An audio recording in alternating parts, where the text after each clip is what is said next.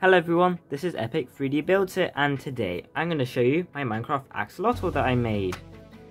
So the first thing you're probably thinking is that this Minecraft Axolotl isn't the correct size compared to the Warden, the Iron Golem, Steve and Alex, and the Turtle.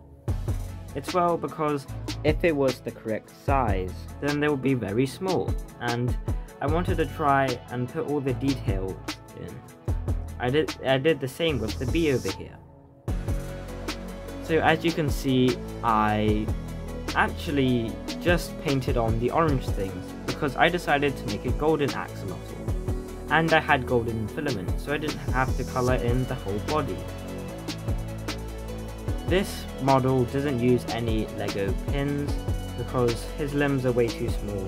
And if you guys have been wondering what pens I use these. I use a Tooli-art 30 acrylic paint pens. Extra fine tip.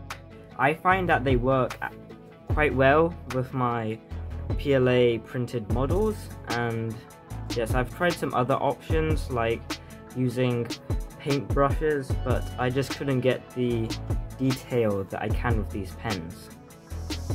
I'm planning to make a more detailed video about my painting process in the future. I'll do a video in more detail.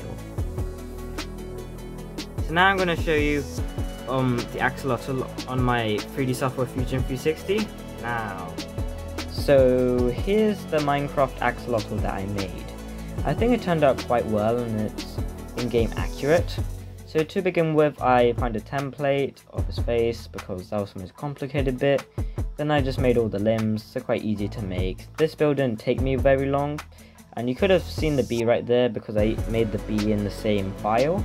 And yeah, I hope you guys like the axolotl. Please like, subscribe, and ring the bell icon below, and see you in the next video.